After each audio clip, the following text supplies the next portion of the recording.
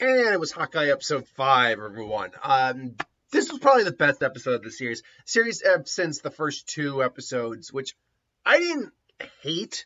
There were some moments in there, but there was a weak start to the series.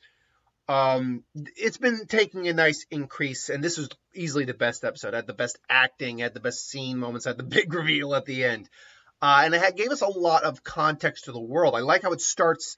I like how almost every other episode is starting with a flashback. You had the flashback to New York in 2012 with the first Avengers in the first episode. The second episode didn't have one. Third one started with Maya, and this one started with Yelena. I liked that we saw the perspective. We see in WandaVision, we saw with Monica Rambeau kind of how it was for people who were snapped.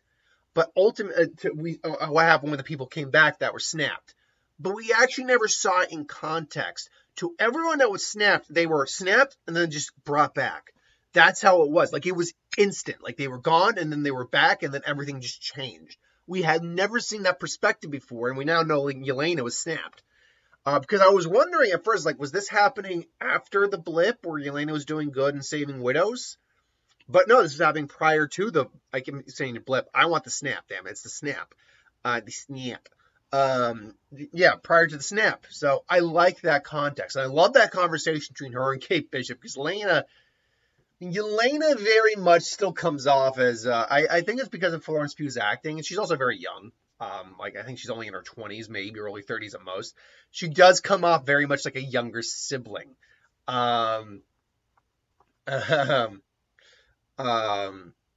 So yeah, it's because she comes off as someone who just doesn't care. Like, I don't want to hear a second of pain.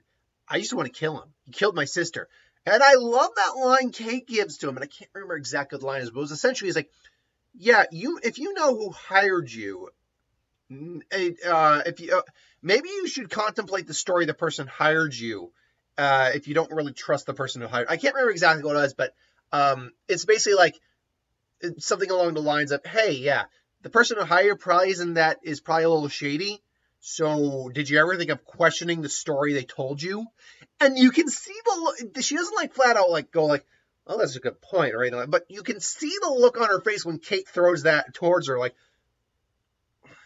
okay, that's a point. But like, she doesn't say that, but like in her head, she's saying, like, okay, that's actually a legitimate point, but I don't care at the moment.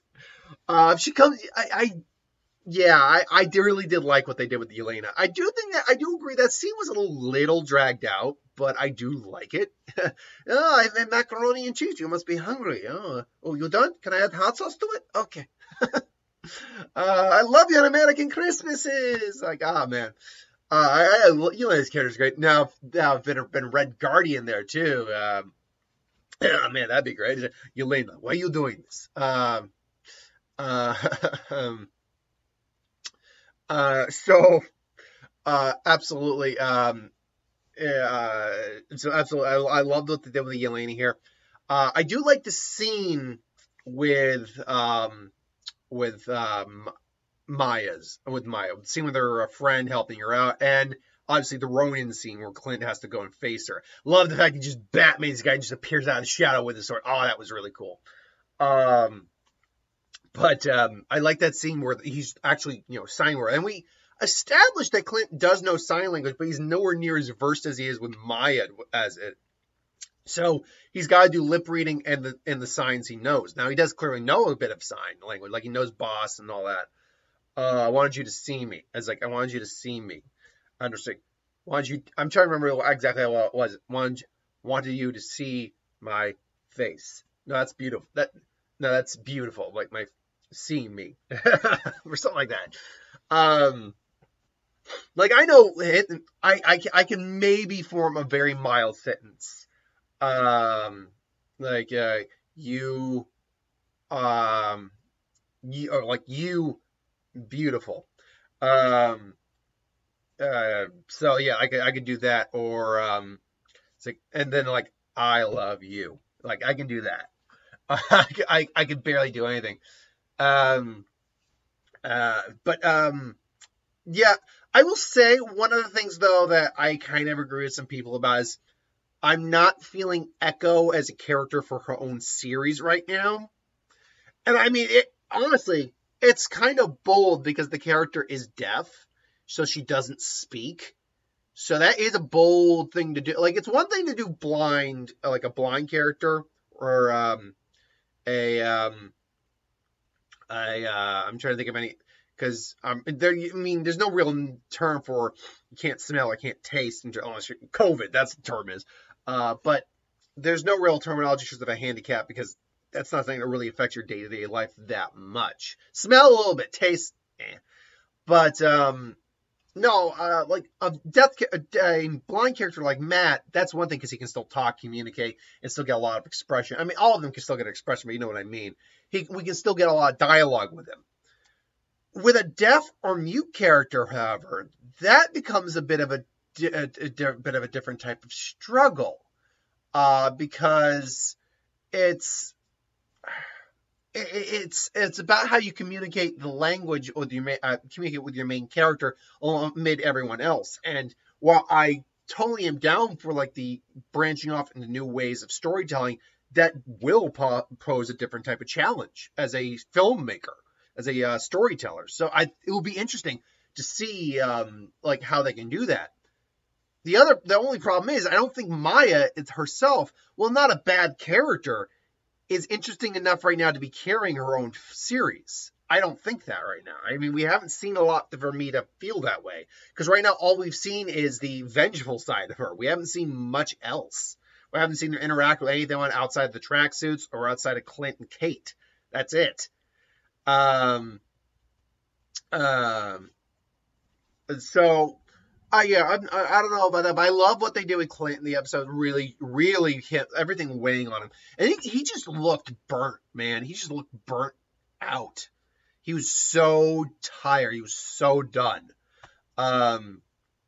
Yeah, like I mentioned in the last episode where that scene where he basically ices himself down. I'm like, I've had days where I feel like that. But, man, like the amount of abuse this guy is taking. Ugh. I love that scene of him with...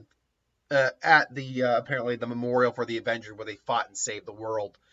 I love that where he just takes out his earpiece and just starts talking to Natasha, and I felt because he was pretty much just ignoring the world. At that point, it was just about him. I do feel like anyone else could hear what he's saying pretty much. But I found it interesting that they went that way at the same time. Wow,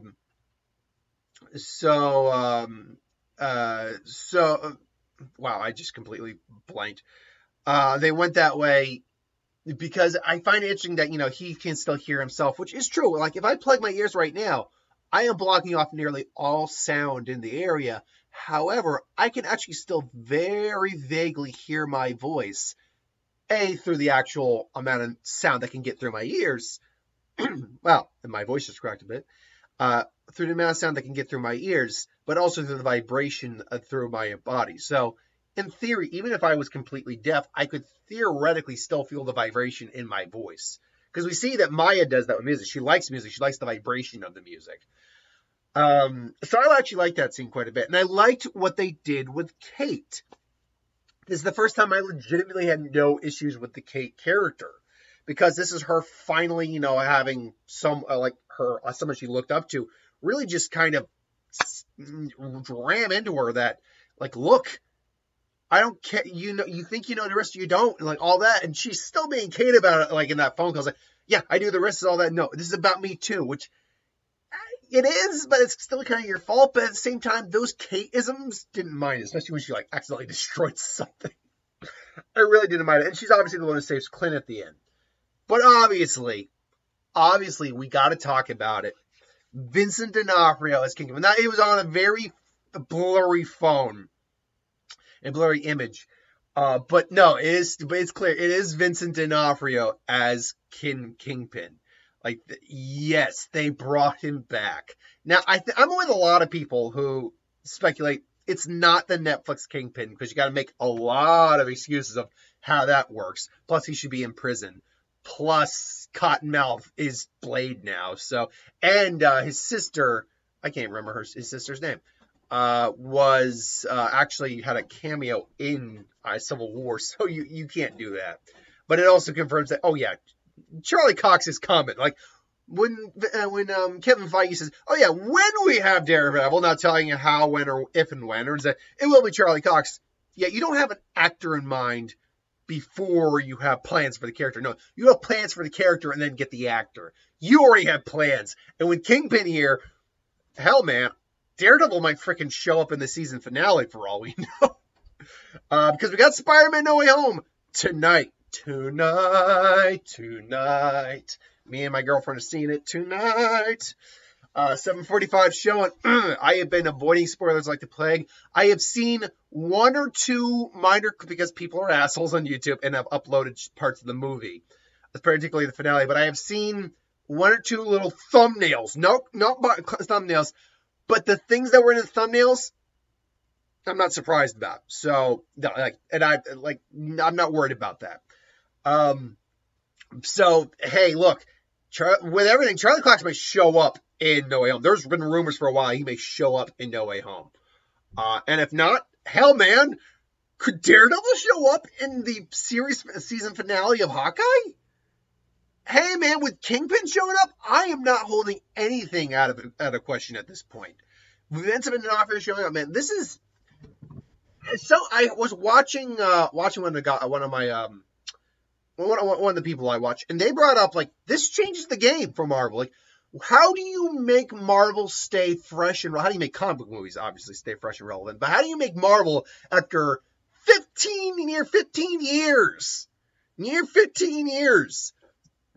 How do you make them stay fresh and relevant when most of these films are basically kind of a cookie color cut and paste type of story?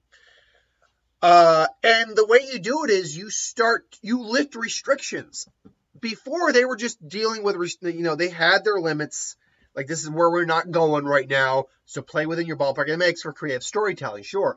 But now, well, they're saying with the multiverse of madness, with Spider-Man No Way Home, whatever's going on in there, bringing past actors to play the same character, but now in the MCU, they're saying, oh no,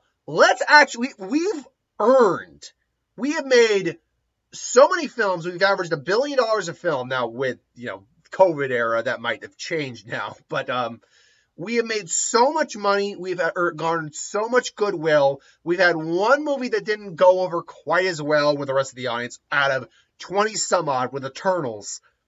You know what? Why don't we just start to play? We've earned this. Let's do what we want to do. And you know what? This means anything could happen.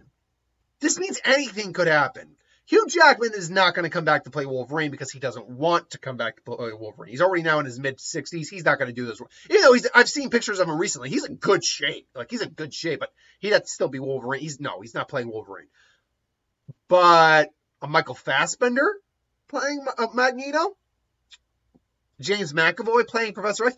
Could we see Patrick Stewart playing him? And I'm just talking about, the X-Men characters that we know who could come back. We know Ryan Reynolds will somehow be a part of the MCU.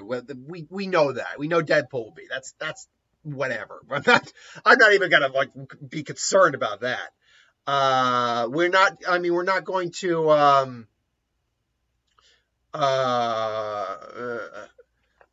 we're not going to see Wesley Snipes play Blade, unless we see a variant Blade. But we're not going to see that. But look, anything is possible now. And plus, I'm just really excited to see Charlie Cox and Vincent D'Onofrio back. Will we see Foggy or Karen? Will we see John Berthol's Punisher?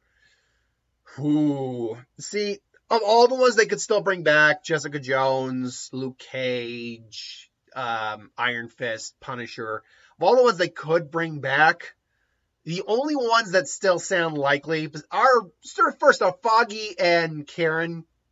I think, that's certainly not a given. I think that could still very much happen. Just, again, variants of the characters. At least Foggy. Because, Daredevil really isn't anything without, now he is plenty without Foggy, but that's his main friendship relationship.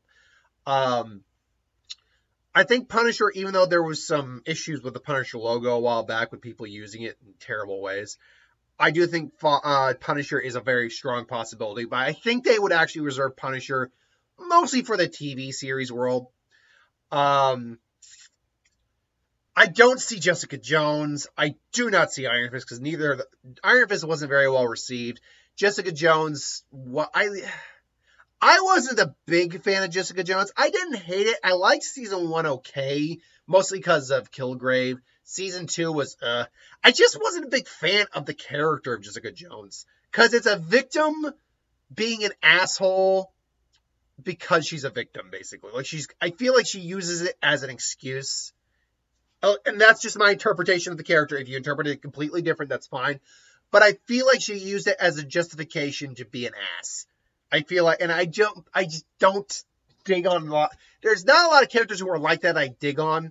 Like a House is one thing, but House actually, had like a life-changing procedure and he was in constant pain. I'm talking about like Dr. House from the series House MD. Like he was in constant pain. So it made sense why he was like that. With Jessica, she was kind of like that even before Kilgrave. And we know she went through some trauma, but at the same time, I don't know. And she had her household was alive. I don't know. Maybe it was the actress. I liked Kristen Ritter fine, but I don't know. Maybe it's the way the actress was portrayed, or the character was portrayed. I don't know. I was just not a big Jessica Jones fan. And we're not going to see Iron Fist again. No. They might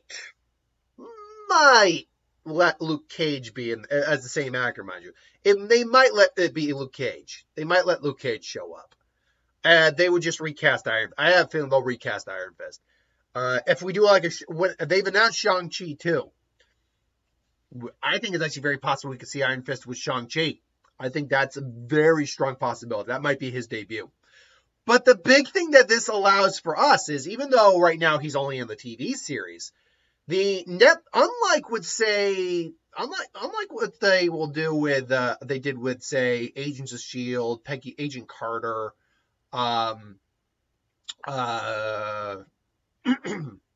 Agent Carter, Eternals, not Eternals,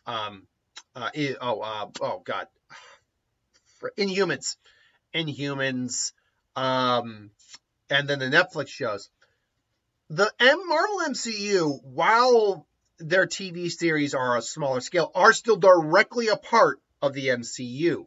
With the Agents of S.H.I.E.L.D. kind of TV stuff, again, Agent Carter or Agents of S.H.I.E.L.D., Inhumans, it was technically a part of the MCU, but not in any way that really mattered.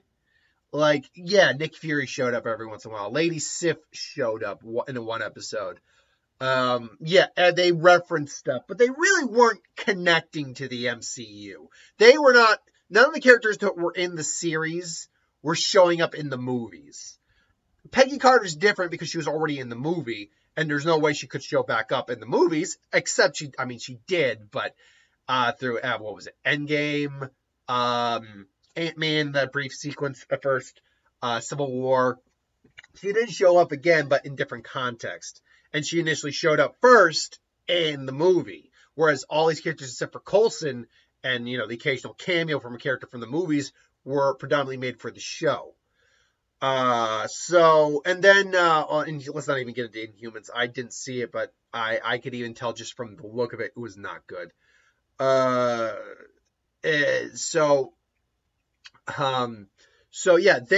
they were part of it, it was not melded very well.